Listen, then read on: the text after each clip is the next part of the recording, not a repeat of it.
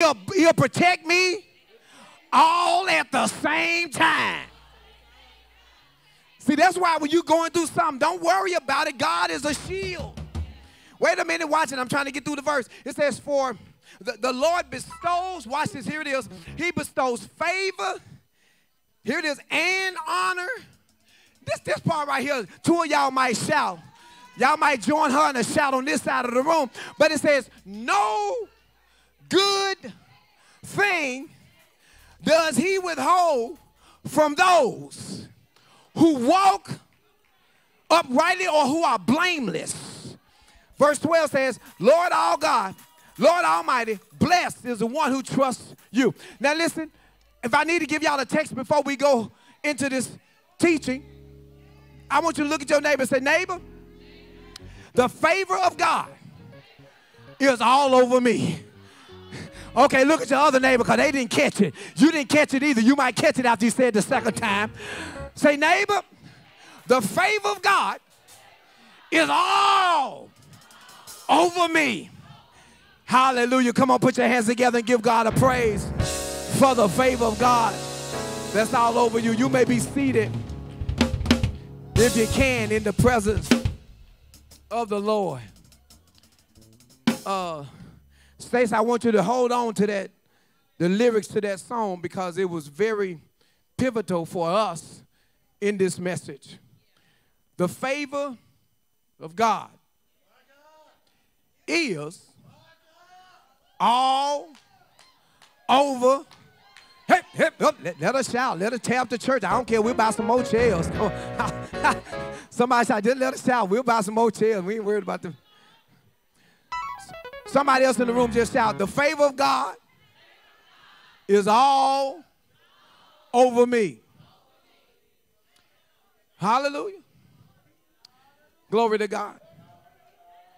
Glory to God. How many of y'all know breakthrough come in different ways, different times, but it definitely will happen in the house of God. Somebody shout hallelujah. Come on, if you ever want a breakthrough, get to the church. If you ever want a miracle, get in the presence of God. Hallelujah. Glory to God. Hallelujah.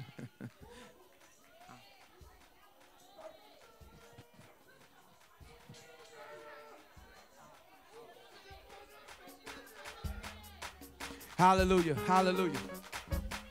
Hallelujah.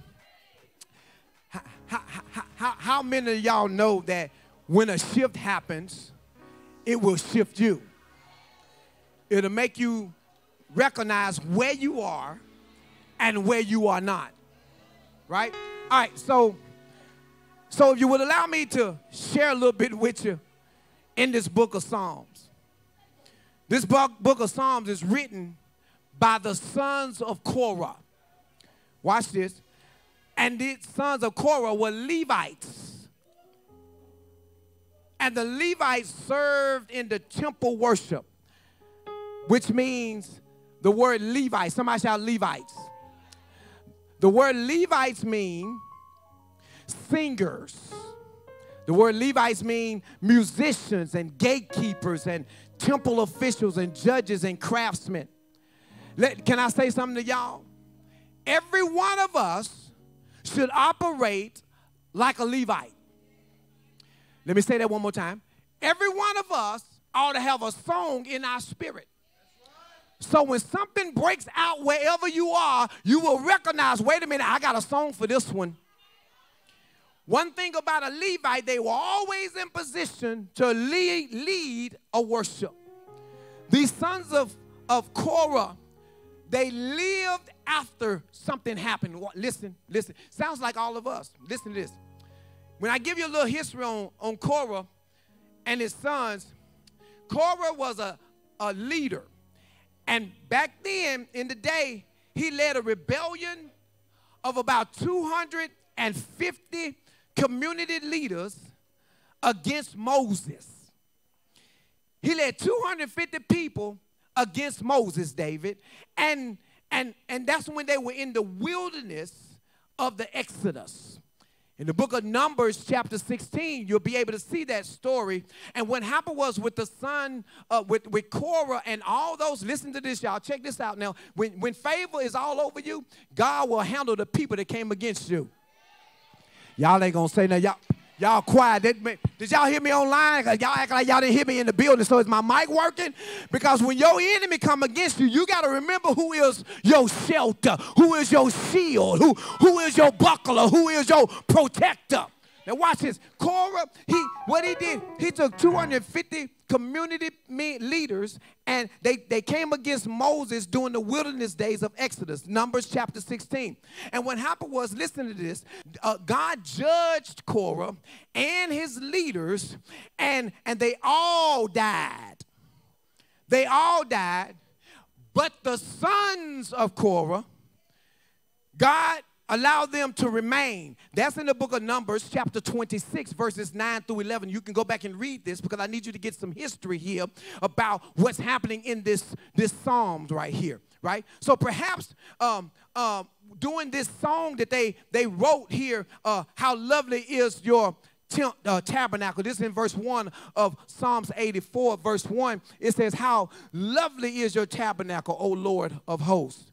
And when you really look at this Psalms, y'all, check this out, that it is showing that the sons of Korah are grateful for the mercy that they got from God. And then what happened was they were the sons of Korah, and then they got noticed by the people in the village and the people in the town because of the praise that they had, even in spite of their daddy getting killed. Sometimes, brothers and sisters, when things die around you, you cannot lose your praise. When things happen around you and you find yourself going through storms in life, you still can't lose your praise. You ought to just praise God simply because I know it wasn't nothing but God's grace and mercy that brought me through some of the stuff I've been through right now. I wish I had a witness up in here. And this is the hour now. You got to learn how to celebrate when you ain't got everything you want.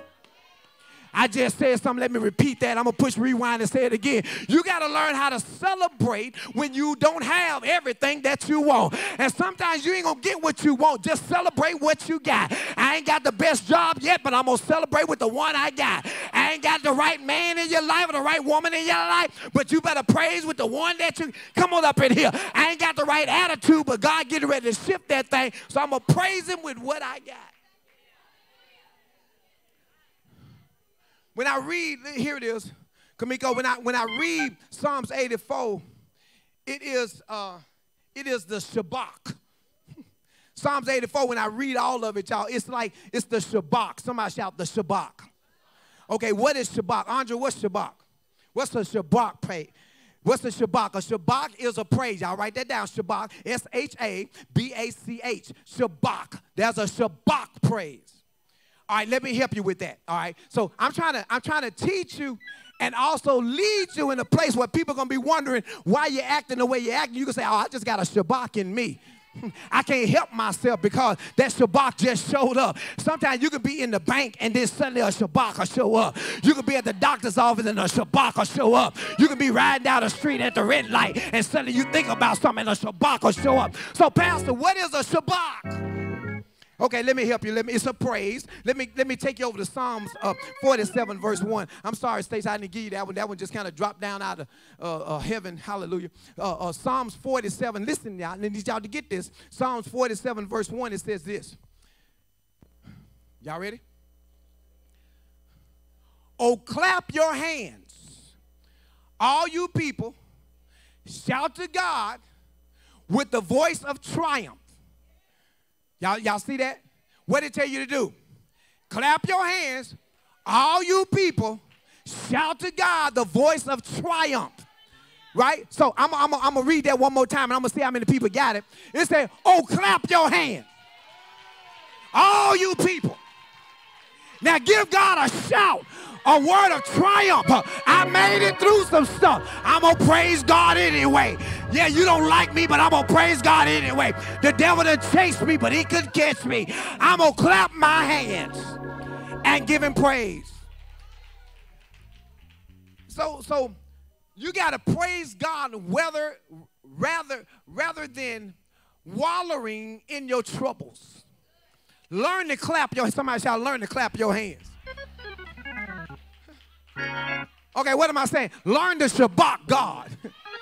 So y'all gonna be in somebody's church and they think they gonna talk over you, and then they gonna say, y'all give God a shabak pray, and you be the only one clapping because you know what shabak mean. I wish I had a witness up in here. You gonna walk somewhere and they gonna say shabak God like you don't know. Tap your neighbor side. I know what shabak mean. That means for me to clap my hands. Okay. All right, Trace, I'm trying to. So, all right, so he said that also means to shout to God with a voice of what? Triumph, right? All right, let me help you again. Look at Psalms 145, verse 4. 145, 4. Watch, I'm sorry, I just got to teach this, y'all, because the way y'all acted today. Where that song set all of us on fire. And it was right on time, too, man. I'm telling you, it just go right along with the preaching today. Amen. 145, verse 4. Psalms 145, verse 4. One generation shall praise your works to another and shall declare your mighty acts. Now look at the text. Look at the text, Jewel. It says one generation. I don't care how old you are, you still represent a generation. And if we got a church full of generations, somebody shall praise the works to the next. So, but if you ain't been through nothing, you ain't asked God, God ain't done nothing, then you ain't got to praise. If you don't think God is worthy, then you ain't got a shabak. But if I just open it up just for a moment and just ask somebody in the room, will you just put your hands together and show a praise to the next generation? Because back when my mama was living and my daddy was living and my grandmama was living, one thing that I know how to do is to put my hands together and show my children and my children's children that we got to give God a praise no matter what. Somebody shout, you better clap your hands. You better give God a praise, because tomorrow is coming. Somebody shout, Shabbat God. Okay, I'm trying to.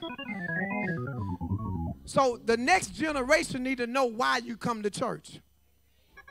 Somebody shout hallelujah. So now here it is. Psalms 84 is the Shabbat that celebrates, listen, the fellowship together with others and God the Father, the Son, and the Holy Spirit. David, here it is. This psalm celebrates God's presence in Jerusalem back then. And now this psalm celebrates God's presence in this house right now.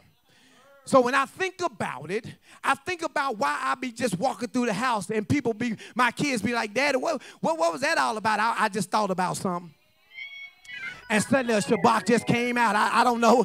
I can't even explain it. Sometimes I prayed about something and it came to pass. I don't know how many of y'all are already receiving the word that over the next 24 days you done already got what God said is going to come to you. Why? That's why my praise is different than your praise, because I've been praying for something. See, one thing about my praise is based on my relationship with God through prayer. Okay, let me help y'all. God's presence is in new season. If God's presence, watch this, is in new season, that means God's presence is in your house. And if God's presence is in your house, that means it's on your job. That means if it's on your job, that means it's in your business. And if it's in your business, that means it's in your marriage. If it's in your marriage, that means it's in your chaos. If it's in your chaos, it means it's in your joy. If it's in your joy, that means I still got to give God a Shabbat, because I recognize his presence don't stay at new season. It goes wherever I am, because the Bible said I am a temple of God. See, the enemy wants you to think that you only get your praise when you come to church. Now, baby, all week long I be praising, and when I get to church, I get crazy. I praise through the week, get crazy on Sunday. I wish I had some people up in here that don't mind getting crazy on Sunday, because you done praised all week long. I done Shabbat God all week long. Okay, let me hurry up. One day in God's presence, in the book of Psalms 84, that one day in God's presence is better than 1,000 elsewhere. I wish I had a witness in the building that knew that the favor of God was all over you. The first thing is, when you know the favor of God is all over you, point number one is this, that your desire to be with God. You have a desire to be with God. Point number one, you have a desire to be with God. Somebody shout, I desire to be with God. When you look at verses 1 and 2 in Psalms 84, it says, how lovely is your tabernacle, O Lord of hosts. My soul longs, yes, even faints for the courts of the Lord. My heart and my flesh cry out for the living God. Here are the sons of Korah declaring something to us to let us know that we have to have a desire to be with God. The word desire, listen to me, the word desire means a strong feeling or a wanting of something. And so through the week, I have a desire, Tamika, a strong feeling or an aim or a hope for God's presence to be where I am. So look at the worship leaders of the Levites and the Levites, the worship leaders. Look what they said. They said they long to be where God is. They say it's not about material things. It's not about all those things. It's all about the presence of God. My brothers and sisters, we come to church, but we can't lose why we come to church. We don't come to church for a position. We don't come to church for a title. We don't come to church for prestige. We don't come to church for a certain seat in the building, but we come to get in the presence of God. And if the presence of God ain't here, we just coming for nothing. But one thing I will say from week to week, hallelujah, that the presence of God be resting in the house. And he just resting, waiting on a praise or a shabbat to take place on your road. And I don't know how y'all feel about it, but every time I come every Sunday, I know that God is waiting on my shabbat. If my neighbor don't praise him, I'll praise him all by myself. Can I get a witness up in here? And the reason why I praise him is because his favor is all over me. Somebody repeat this out to me. His favor is all over me. I have a desire to be with God. Growing up, Wu and David, y'all know that no matter what, everybody in Tom and Lewis' house going to church.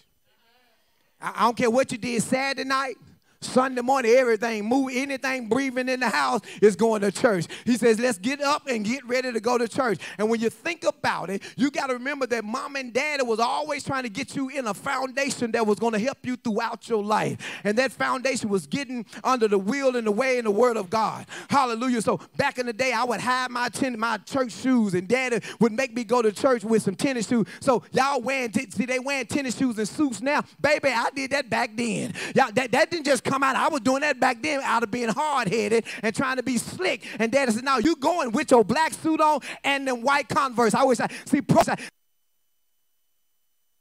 the edge of y'all don't know what I'm talking about.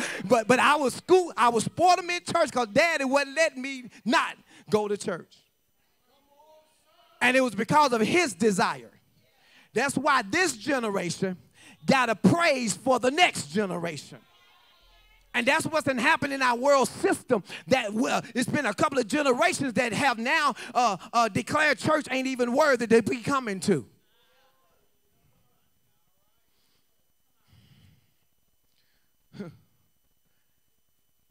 My desire to be with God is because of the doors that he opened for me. My desire to be with God is because of the healing that I have experienced through his word. The food that I received when I was hungry. The water that I was able to drink when my water was cut off. The water that I was able to go to my neighbor's house at night and go over and turn the faucet on from the outside, hoping their water was running when mine wasn't, and go into house. And y'all don't know nothing about that, and had to put the bucket underneath there. Back then it was a tin. We didn't have a bucket. We had to pull the milk out to get the water to put water. Y'all don't know what your pastor been through, but I went to the neighbor's house and had to put some water from their faucet into a bucket, take it home, hallelujah, Jesus, and put it in there and took a bath with that much water. Come on up in here. If you ever had just a little bit and you you made the best of it. I wish I had some people that would keep it real, because y'all ain't always been where you at now. But there's some of y'all up in here that know that you plugged up your extension cord from your neighbor's outside plug and put it in your house and plugged up a lamp because your lights were going to be cut off for 3 more days. Anybody in the building want to keep it real? But still, the favor of God was all over me. When my lights was off, the favor was still there. When my water was off, the favor was still there. When nobody let me borrow $1, the favor was still there. When I didn't have a job, the favor was still there. Come on and give God a praise up in here. Somebody shout, the favor was still there.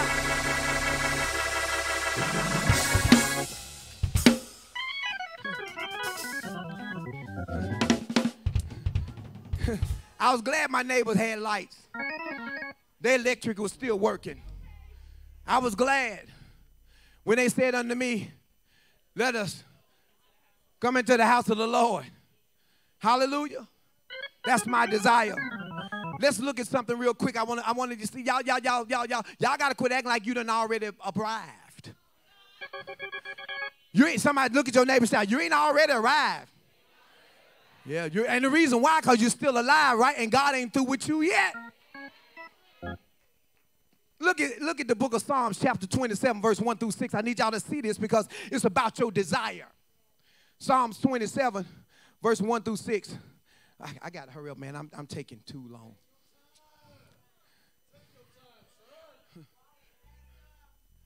So the favor of God is all over me. I wish I would remember that. So next time I say it, I can hear about 200 of y'all open up your mouth and say it with me.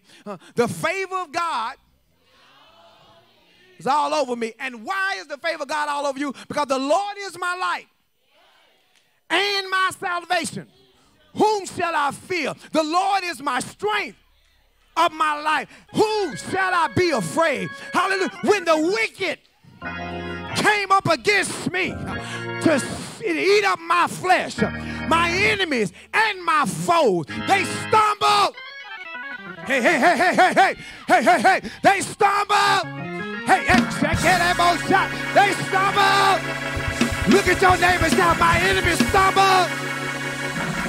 Well, look, when the favor of God is all over you, then your enemies will stumble. Wait a minute. Not only do they trip over themselves, but in just about 30 more seconds after that, they're going to fall. See, God be giving us stuff that we don't read. That's why you got to read the Bible. Somebody tell your neighbor, say, read the Bible. When you read the Bible, you'll find the answer to your enemy's attacks.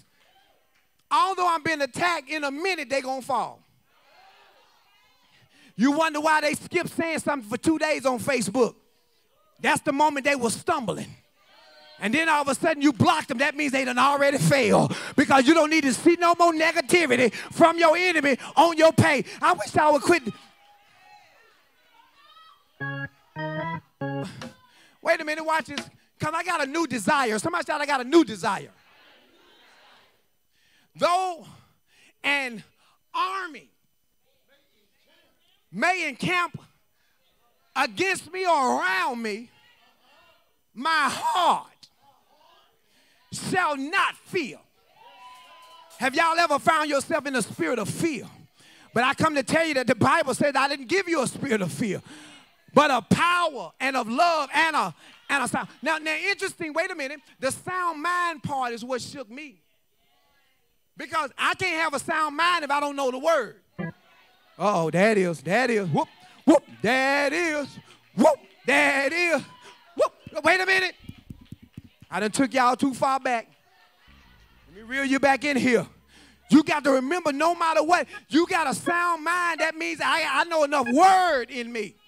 See, listen, the enemy knows the word. He trembles. But you got to remember that you got to operate in the word. You can know the word, but not operate in the word. When my enemy is encamped around me, my heart shall not fear. Though war may rise up against me, In this, wait a minute, in this I will be what? Now, what is this you're confident in? I'm confident in the word. Even when the enemies are camped about me, the word's still working. Somebody shout, when I'm going through, the word is still working. Why? Because the favor of God is all over me. What's the next verse say? I got to get out of here. One thing that I've desired of the Lord, that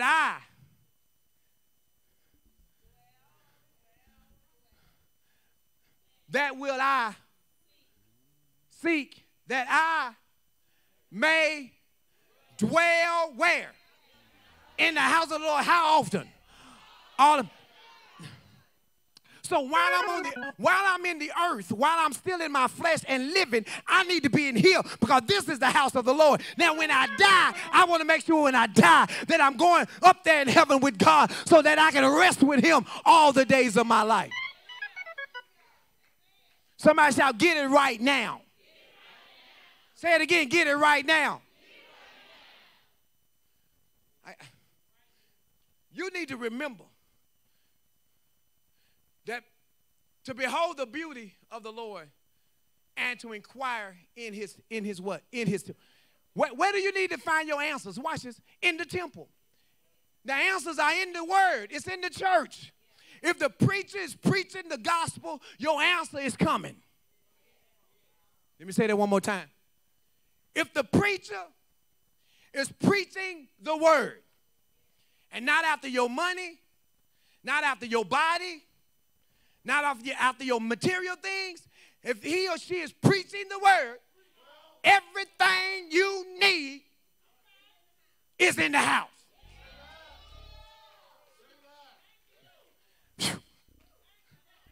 It doesn't matter how old you are. Doesn't matter how long you have not been coming to church. But when you get there, everything you need is there. Well, wait, Pastor, wait a minute. How is God going to supply? How is God going to do that? Well, the Bible says, I will supply according to my riches. So God said, no matter how much you want, I got more than that anyway. I'm trying to get out my ears and turn red. He said, now, wait a minute.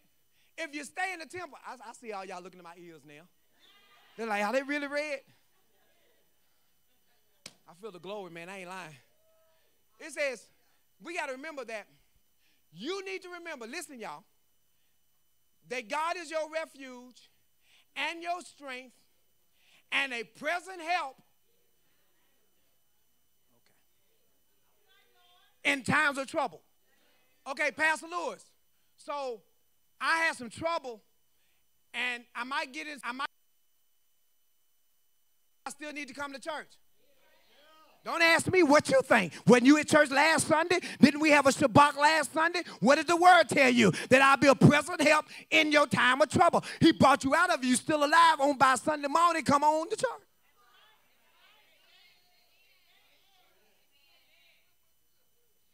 Somebody say amen.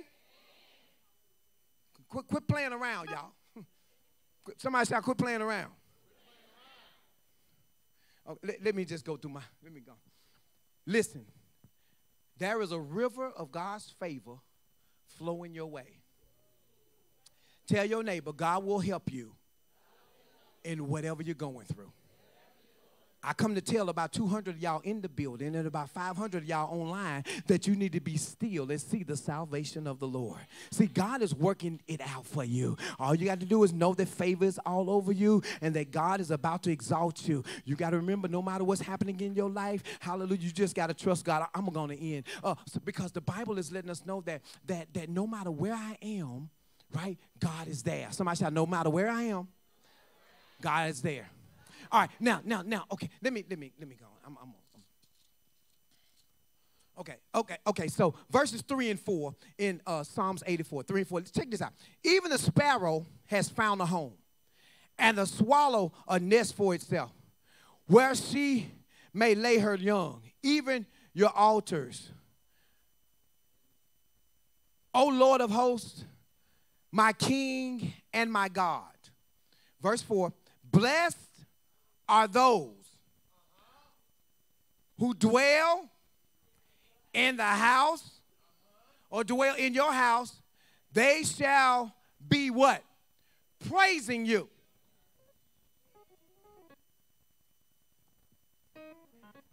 So if you didn't do no praising through the week, you sure not supposed to do it here. If you came in here with a headache, praise the headache away. You came in here, just got the fighting last night, come up in here and just release your praise to God today. You didn't get the job Friday and you mad, you hot, just come on in here because God will supply.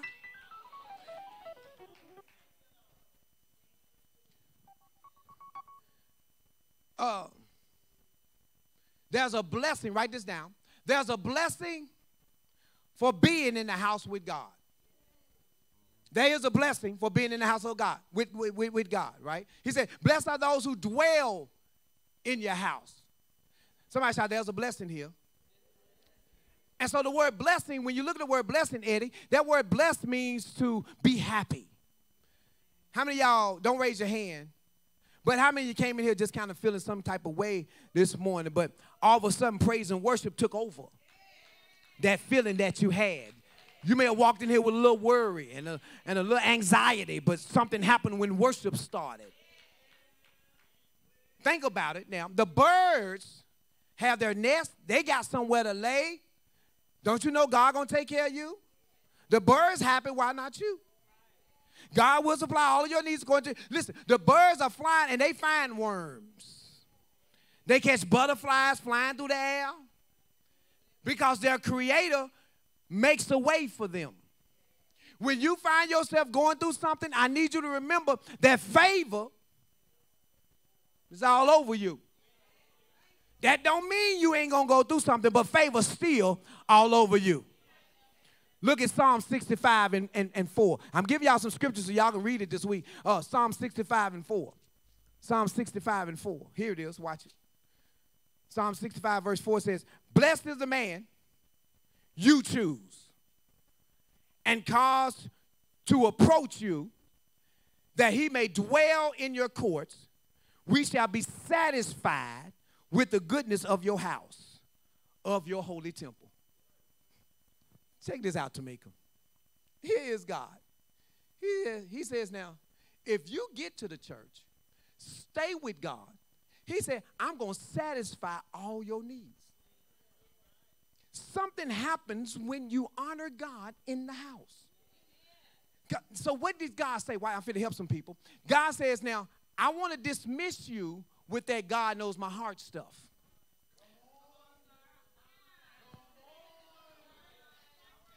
Pastor, God know I want to be there, Pastor. God know my heart. Yeah, he sure do. That's why he's trying to get you here. Because he know if he gets you here, the blessing's going to leave with you. But as long as you keep talking about these excuses about God knows my heart, then you're coming against the gospel. Okay. Everybody bow your head. Everybody bow your head. I don't want you to look. Just everybody in the building say, ouch. Okay, raise your head up. Because all of us at some point can say, my bad. Because I wasn't serving God the way I was supposed to serve God. And if one thing, instead of you wanting to repent, but your pride was too bad, too big, you had to say, my bad. Y'all ever been in a place in your life and then you know you were wrong, you were out of order, and you didn't really want to say nothing other than, my bad. Anybody ever know what I'm talking about? Yeah, this, my bad, God. I mean, you know, my bad, God. I didn't serve you the way I was supposed to. My bad.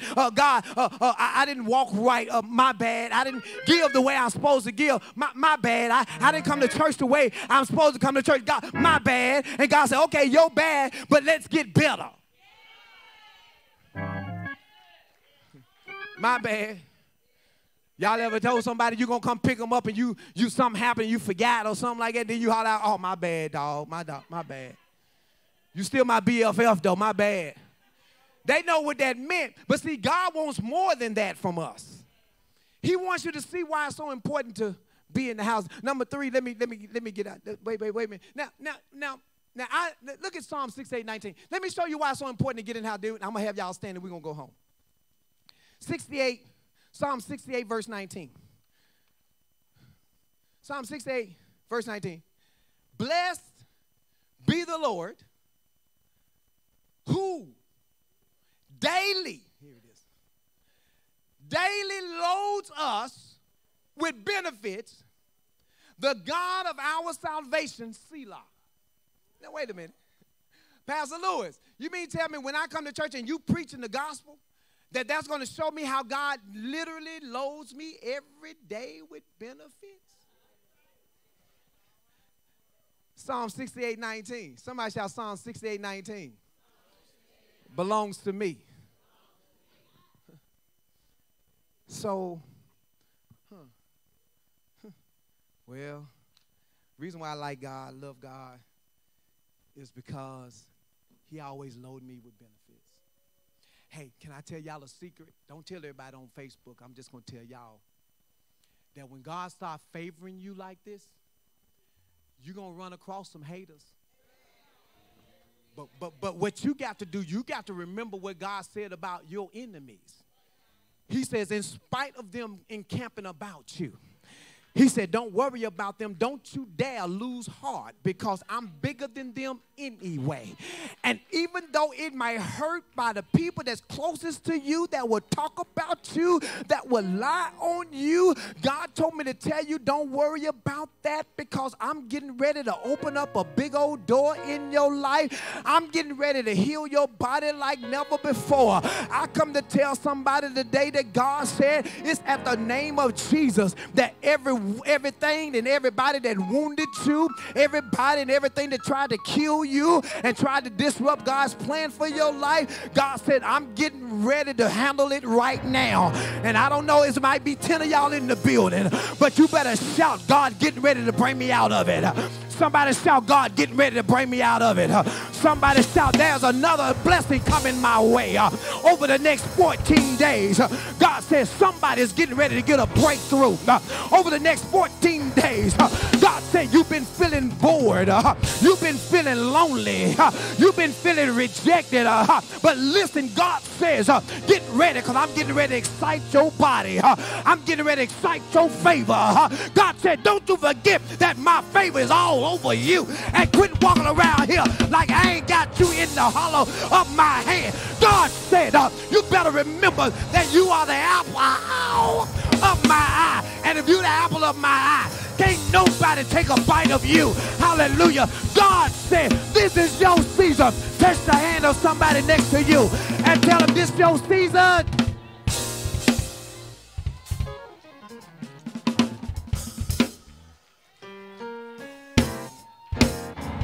I believe I got some people in the building that if you were to look at your neighbor and if you just think about it, you ought to tell your neighbor, neighbor, don't make me start testifying about what God did for me.